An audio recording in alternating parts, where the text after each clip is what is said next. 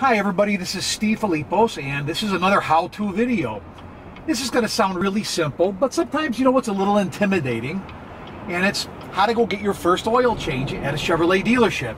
Here we are at Chevrolet Homewood, and your first year oil changes are free, and that's a nice thing. So if somebody hasn't told you that, realize that your first year of oil changes are free, and your tire rotation. Here we are pulling up to Chevrolet Homewood.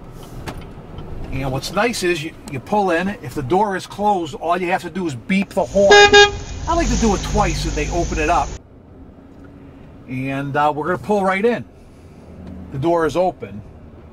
And here we are with our brand new 2019 Chevrolet Tahoe.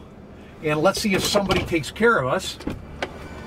Hi, I'm here for my free oil change. Good afternoon and welcome to Chevrolet of Homewood. Welcome, thank you. Come on over and we'll get you written up. He's going to write us up, and it's that simple. You come in, this nice guy, what's your name, sir? My name's Kirby.